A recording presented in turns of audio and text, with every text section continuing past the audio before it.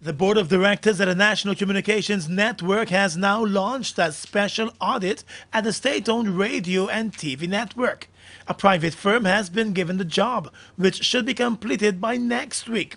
The move comes in light of a special hearing the board held on Wednesday at the office of the president.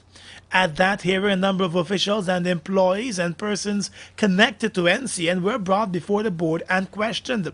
Among them, the Chief Executive Officer, Fuzzy Sattar, and Program Manager Martin Gulsaran.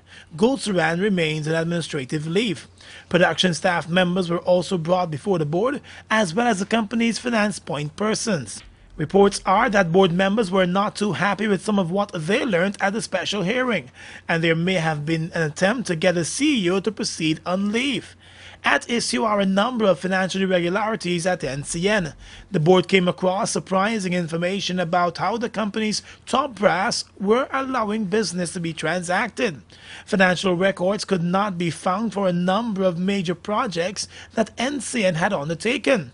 There were reports of expensive pieces of equipment going missing, annual multi-million-dollar purchases of equipment, and massive discounts to relatives and friends of at least one very senior official.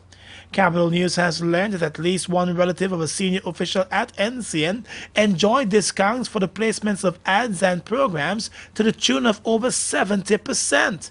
That left NCN receiving under $500 per spot for TV ads that would usually carry a cost of over $1,500. Additionally, there is the issue of persons receiving payments for the production of television and radio programs carried on NCN, when NCN really did the production on its own.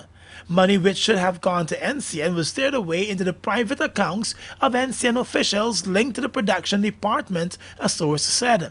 The special audit that began today will shed more light on a number of other worrying irregularities at the company. At least that is what some board members are hoping for. For Capital News, Gordon Mosley.